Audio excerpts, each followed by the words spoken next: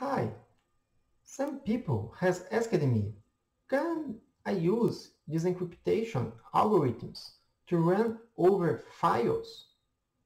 Can I encrypt a PDF file using the AES algorithm? And the answer is yes, you can. And not just PDF files, but also Excel files, video files, image files, no matter. And no matter why?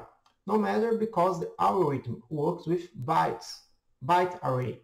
So no matter the source of the information, you are able to encrypt and to decrypt that and share that with security with the desired person. So I'm going to show that to you now using as example this file here. So just remembering how the algorithm works, we have in the past already made a video in this channel that we have encrypted this string. And this string actually was transformed to one byte array by this encode method. This encode method transforms the original string in a byte array. We are going to print the data type here. I think it's already here. Let me run to the very beginning here. So as you can see, this string was converted to a byte array. And the file content, no matter the extension, like this PDF file here, also is going to be read like byte, a byte array. And then we are able to give this byte array as the input of the algorithm. So the input is a byte array. So the rest of the algorithm will process in the same way independently the source of the information. So here we have read this PDF file that I have showed to you, and it's saved in the same directory as my code. You can see it here.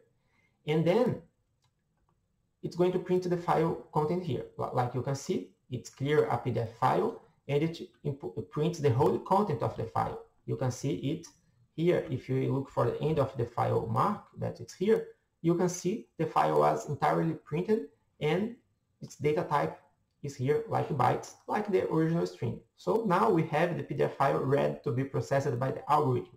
So we define the key, in this case a 32 bytes key. We could use another size that AES supports.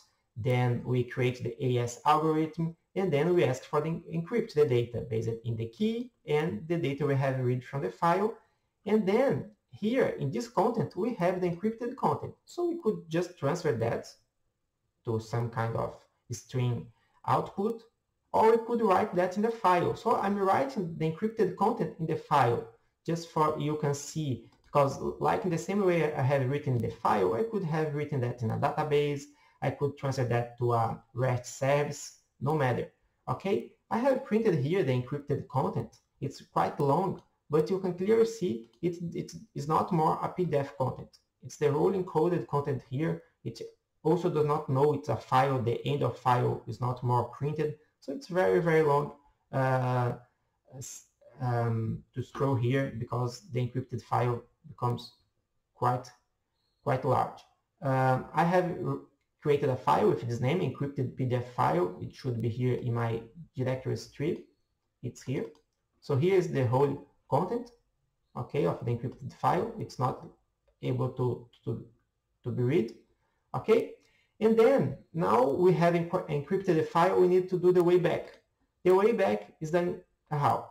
Basically, is this part here. We need the original key. So any person that receives this file that's not unreadable and also has the original key will be able to transform the file to its original content.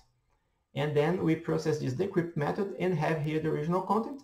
And then we just verify here in the very end if this content is exactly the same content as the beginning, because when we encrypt the content, we generated the hash, the measures digits. And then if we have the same hash at the end, we know the decrypted file is exactly the same as the original file.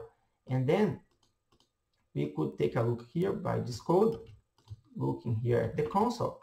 And here you can see it was exactly the same file, and the decrypted content is really exactly the same PDF file we had before. So is that for this video. I hope you can encrypt and decrypt your files. In case you have some Some suggestions, some ideas, some question about this theme, please write down at the comments. Thanks for watching.